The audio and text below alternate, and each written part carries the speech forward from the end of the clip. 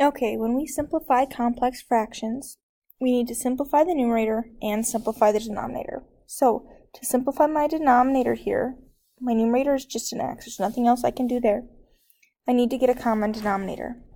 I have an x and a y. So my common denominator is going to be the product of both of them, x times y. In my first fraction, I have the x. I'm missing the y. So I need to multiply by y to get my common denominator. Whatever I do to the denominator, I have to do to the numerator in order to keep it equivalent.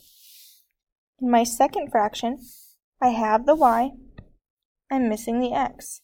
So I need to multiply by the x, top and bottom, numerator and denominator, to keep it equivalent. Now that I've got my common denominator and my equivalent fractions, I can combine them into one fraction.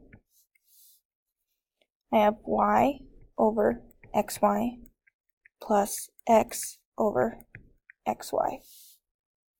We also want to check any restrictions on our domain. So here we have x cannot equal 0 and y cannot equal 0. Those are restrictions on our domain so far. I can combine these in my denominator to simplify.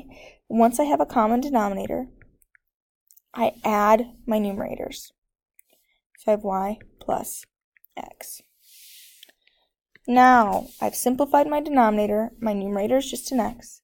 To get rid of division, which is what I have in a fraction, I switch to multiplication by the reciprocal of my denominator.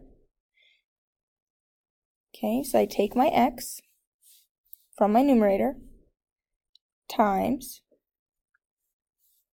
xy goes to the top, x plus y goes to the denominator. Since I'm multiplying, I multiply straight across. And when I don't have a denominator, it's 1. So I have x times xy over y plus x, which means I get x squared y. I don't distribute there because I'm not adding, I just multiply it all together. X times x is x squared and a y over y plus x. Last thing we need to do is we introduced a new denominator, so we need to check that.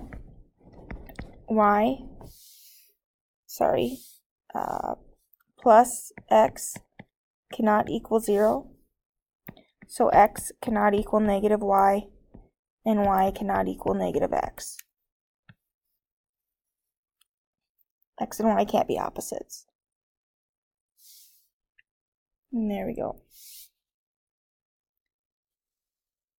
Last example here. Again, I'm going to simplify my numerator.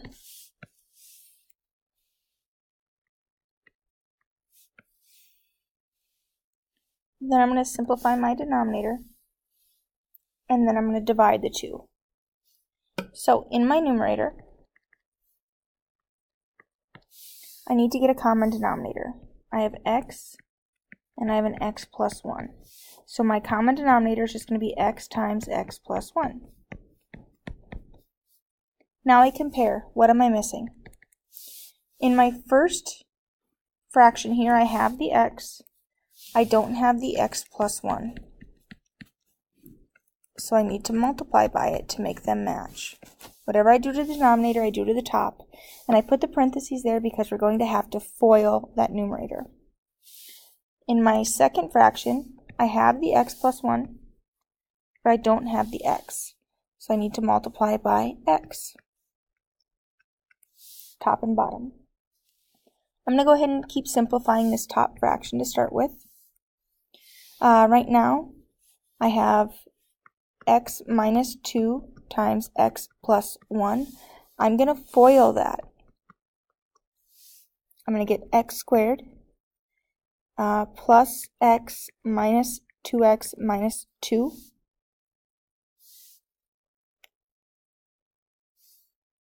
Then I'm going to add the 2x. And that goes over my common denominator of x times x plus 1. I'm going to keep simplifying here. I have x squared minus 2x plus 2x is 0, so plus x minus 2 over x times x plus 1. And this factors into x plus 2, x minus 1 over x plus 1. Again, don't forget restrictions on your domain. So right now x cannot be 0 from right here, and x cannot equal negative 1 from right here. So that's what I have so far. Okay, now I've completely simplified my numerator. I'm going to simplify my denominator. Common denominator here, I have an x minus 1, x plus 1. So my common denominator are those two factors multiplied together.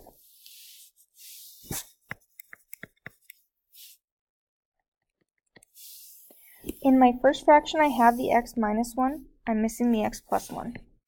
So I'm going to go ahead and multiply both by that factor I'm missing, top and bottom, numerator and denominator there to keep it equivalent, so that I have the same denominator, the common denominator.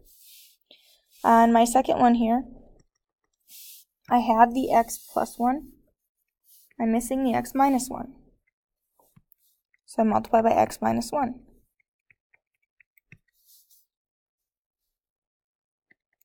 I'm going to go ahead and simplify here. My denominator is my common denominator, x plus 1, x minus 1. In my numerator, I distribute because I'm multiplying times that binomial. I'm taking 3 times that whole x plus 1. I get 3x plus 3. Now, don't forget we're subtracting, so that subtraction goes to both things here. It's like a minus 1 times x, and a minus 1 times minus 1 gets me a plus 1. Now go ahead and simplify my numerator by combining like terms. I'm going to have 2x plus 4. My x's go together, my number parts go together, and that stays over my common denominator. I can simplify my numerator here by factoring out a common 2.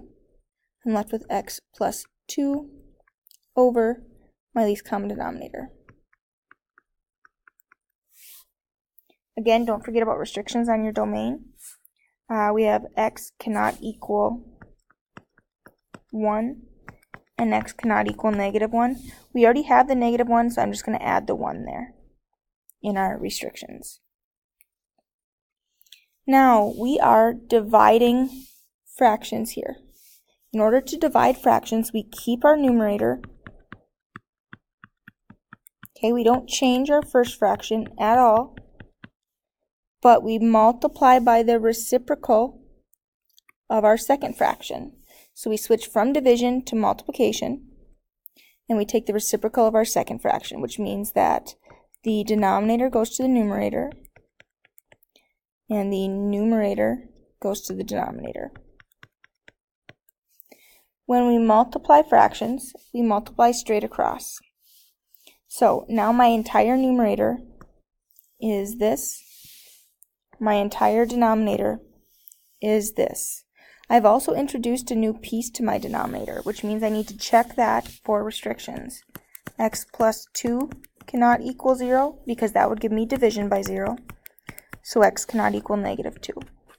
So right now I have x cannot equal 0, negative 2, 1, or negative 1.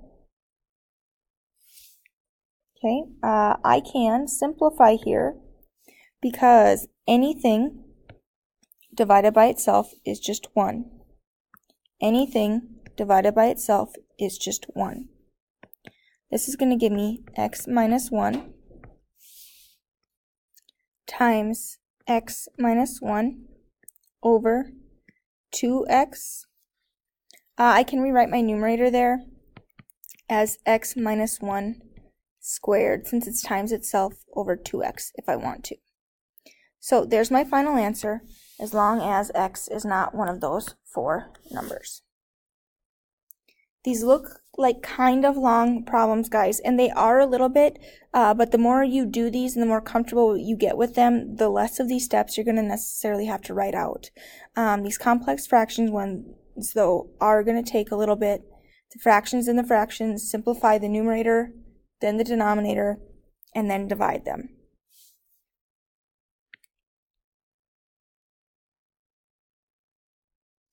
Real quick recap here. Much of what's true about operating with fractions can be used in operations with rational expressions. Rational expressions can be added or subtracted by first finding a common denominator, preferably the least common multiple of the denominators. If not, we can still get to where we need to go. We're just going to have to factor out more things, and it makes it just a little bit longer process. The LCM of denominators is the product of their prime factors, each raised to the greatest power that occurs in any of the expressions. And there is the assignment.